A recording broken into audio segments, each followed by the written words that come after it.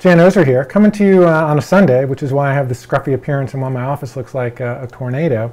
I want to talk about some new turnkey systems that are built by several manufacturers that are surrounding Telestream Wirecast by Telestream, and also the Matrox VS4 4-channel HD SDI hardware card. So apparently a few months ago, Matrox and Telestream went out and decided to find some people who would build these turnkey systems. We're looking at two of them today. One is the Stream Machine Pro, which is the machine I'll show you in a second. It's about a $9,000, about a 40-pound lunch pail computer that's total, soup to nuts, everything you need. It's got a 17-inch LCD panel. It's got an embedded keyboard. It's got about 7 slots, including the one that's got the VS4. So it's a very, very high-performance computer. According to the One Beyond website, it's being used by NASA for some of their launch and pre-launch DDR-type capabilities.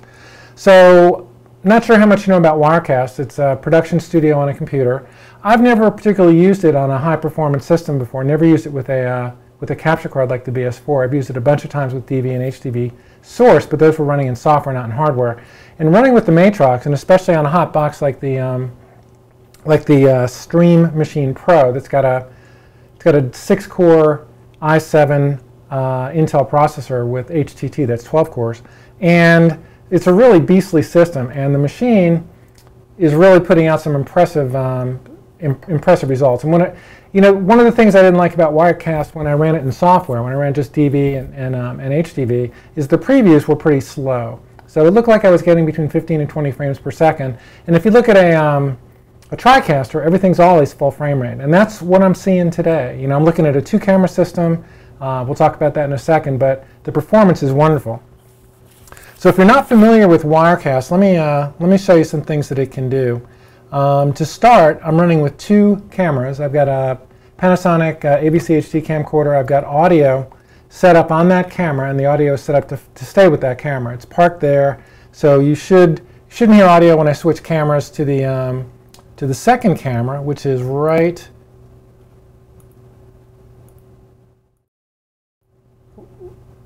here. And this is just a hero camera. Both of these cameras are HDMI out. But the VS4 is HD SDI in, so I'm using a Blackmagic design converter that takes the HD or HDMI signal and converts it to HD SDI. The converter box, I think, I'm guessing, I think it's about $150, but I could be wrong. But it's a nice convenience if you're using, if you want to buy advanced capture systems and still have it used with your HDMI camcorders. So what can Wirestream do? Let me get back to the main camera here. And you see the lovely title.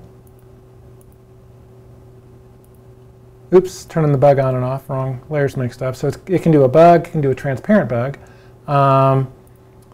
It can do a title, it can do, and this is really kind of a cool feature, so it can take input from another computer on the LAN. This is a PowerPoint presentation that's on my laptop, and you download a free piece of software on your laptop, and then anything on that screen goes to Wirecast. So it's a great way to, if you're giving a presentation, it's a great way to integrate audio and video and then stream it out. One of the nicest solutions out there, certainly in the the $500 price range that you have for Wirecast.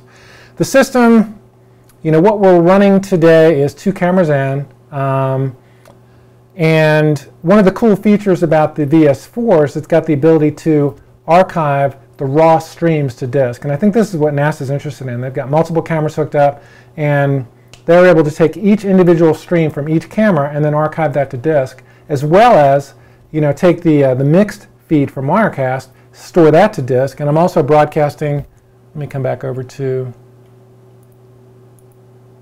and I'm also broadcasting to live stream at this point. So we've got 4 streams going. On this computer, it's between 27 and 32% of overall CPU utilization. So it's a very, very impressive, high-performance system. I don't think it would be dramatically different if we had 4 cameras. I think we may need a much faster disk to write 4 streams to disk.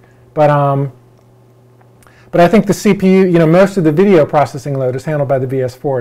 It's not handled by the computer itself. So Let me see if I've covered everything.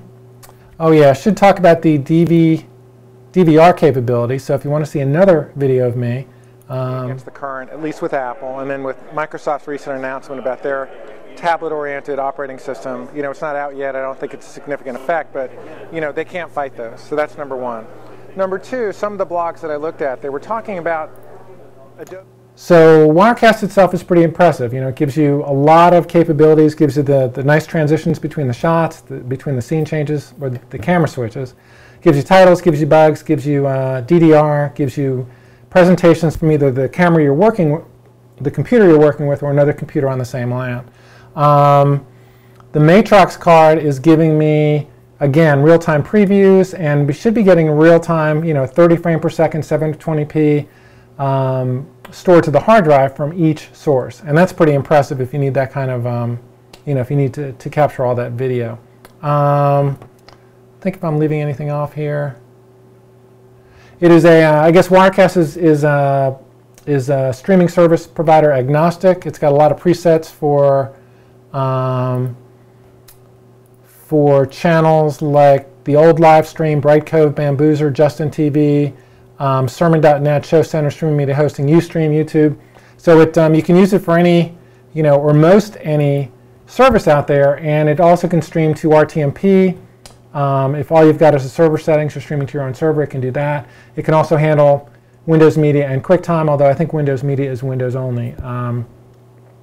Wirecast is a cross-platform system, but I think the VS4 bundles that they put together are Windows only. Obviously, nobody does bundle, or let me not say that. Some people do bundled Mac systems, but generally they're priced out of the price range for producers in this class.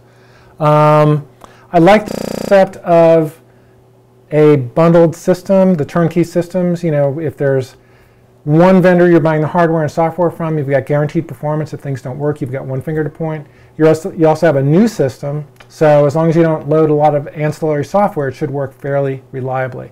I've been testing two systems from One Beyond. Let me show you this one. It's a beast of a system, but it's a real high performer. And here it is. So it's got an embedded keyboard, which is nice. Has a 17-inch LCD panel, also nice. I guess I can kill the...